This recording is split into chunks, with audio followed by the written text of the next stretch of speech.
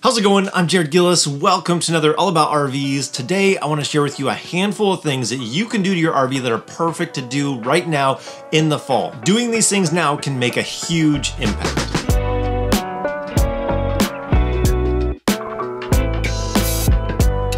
Fall might just be my favorite time of the year to get out and use the RV. RVing in the fall is the best. But this list of things that I do to our RV really help it in the season of transition, going from summer to winter and using it in that fall time and not regretting that you didn't do some of this before the seasons were changing. So let's dive right into the list. Now, number one on the list is cleaning the roof of your RV. So if you haven't looked up there, if you've camped under trees and you've built up a lot of gunk up there, you want to get that off. You don't want all that just staining the top of the roof of the RV for the coming months until you get it out in spring and try and clean it up. Clean it now and try and get some of those stains off. And this is going to be the first important thing to protecting the RV for the coming seasons, is now you can inspect the roof and you can look for any of those penetrations or cracks or things that need to be resealed up on the roof so that coming the fall, winter, and spring, it's protected and you don't have water penetration getting in there. This is really important for the longevity of your RV. You really can't take this one lightly. Checking the roof of your RV often is really key to making your RV last longer. A little tip to go along with this is we use a little whisk broom for cleaning off those front steps. I use that when I'm cleaning off the roof too. It helps me get around the solar panels, any of the roof vents that are up there. It helps me really get in there and scrub those areas by hand without having to actually scrub it by hand. That whisk broom actually works really well. Number two is to clean your AC. This might seem really backwards. Why are you cleaning your AC for the coming cold season? Well, there's a couple of reasons why. Number one, you don't want all that gunk that you built up over the spring and summer to stay on there for the fall and the winter, and then you try and clean it up in the spring before it gets hot again. Get all that gunk off now. It's going to be easier to clean it off now. And number two, if your AC is a heat pump, you want that heat pump working as good as you can for this coming cold season. So it's actually a great time to be able to get up there and clean the AC. So take the cover off, dive into there, use that cap as a brush to be able to get the stuff out of those coils, and it kind of helps straighten the coils at the same time. And then that foaming cleaner will help clean everything out. I always like to rinse it. This is the kind of foaming cleaner that is self-rinsing, but I still like to go ahead and rinse it down and get all that chemical off, wash as much as that debris on there as I can off to make it as clean as you possibly can. Now, this isn't all the maintenance I do on the RV AC, but I'll save the rest of that for spring. For now, this is going to work out great. And if I use it a few more times, it'll help in that self-rinsing to get any of that last bit of chemical off of those coils. So this is a great time. I'm telling you, this is a great time to do that. If you look at the before picture of the coils and the after picture, you can just see how much we collected over the summer and how much we got off in this cleaning process. Now, number three is to prepare the furnace for the coming cold before it gets cold. If you do it before it gets cold, if you have any problems, it's going to save possibly your trip to make it that much more enjoyable. Because if you can head off a problem now, that's going to be preferable rather than when it gets cold and you're on a trip. So before I just fire up the furnace, I like to do a little bit of preparation and cleaning before I do that. So we have one floor vent on our RV for the furnace, and so you can see everything that is collected. That's why so many people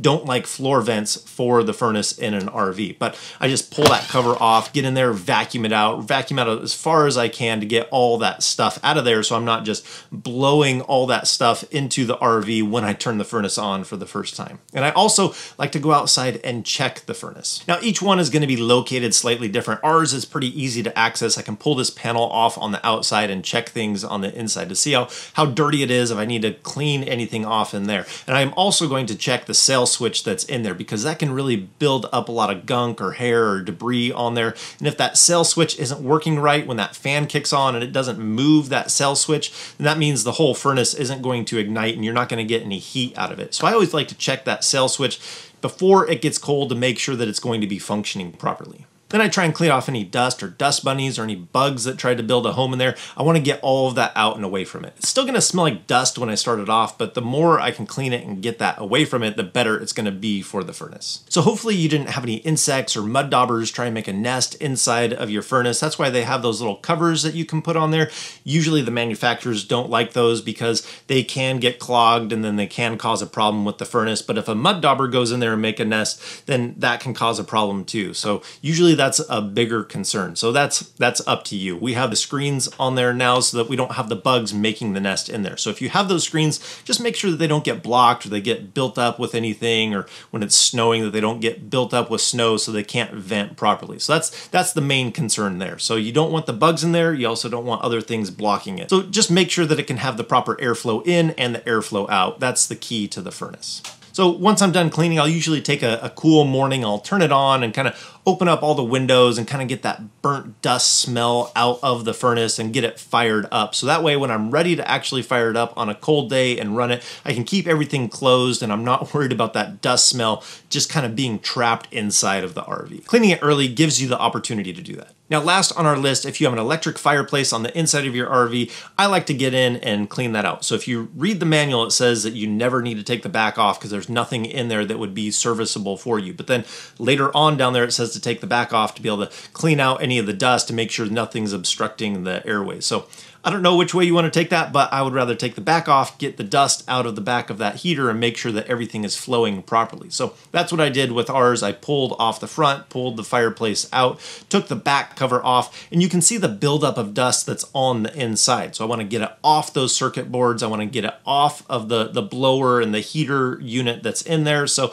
unscrewing that and just using some compressed air. I didn't have our air compressor with us at this time, so I just used one of those cans of spray to be able to get in there and get the dust out of there. Get the dust bunnies away from the electrical components, the electric heat, and the blower assembly. So I want to do all that on the inside and just clean it all up so that more of that dust that's back there doesn't end up going towards where that airflow is going to be. So the cleaner this can be, the better it's going to be too. I've used air from the front without disassembling everything and blowing dust out, and you can see that you get a lot of it out, but I'm glad that I took it apart because you can see the dust that's on those control boards, and I'd rather have that dust off rather than creating a buildup on those control boards. But this is my list of things that I like to do to the RV in the fall that helps me prepare for that coming season. Because fall usually goes really warm for a long time, and then all of a sudden the bottom just drops out and it gets really cold. And I wish I would have done some of these things earlier. If I'm gonna get up and wash the roof of the AC, I'd rather it be a warm day, so before it gets cold. So that's why this is the perfect season to do a lot of these things. So you do them now, you look like you're an RV pro because you're getting ahead of the curve and you're taking care of these things before you're kind of regretting that you didn't have them done already. So I think that's going to do it for today. I hope this list helps you out and helps you enjoy that RVing process more, so as that the temperatures turn colder, you can get out and use your RV and still enjoy it. So like I said, that's going to do it. So if you guys like this video, give it a thumbs up. If you want to see more videos about RVing, hit that subscribe button. If we don't see you on the road, hopefully we will. See you next video.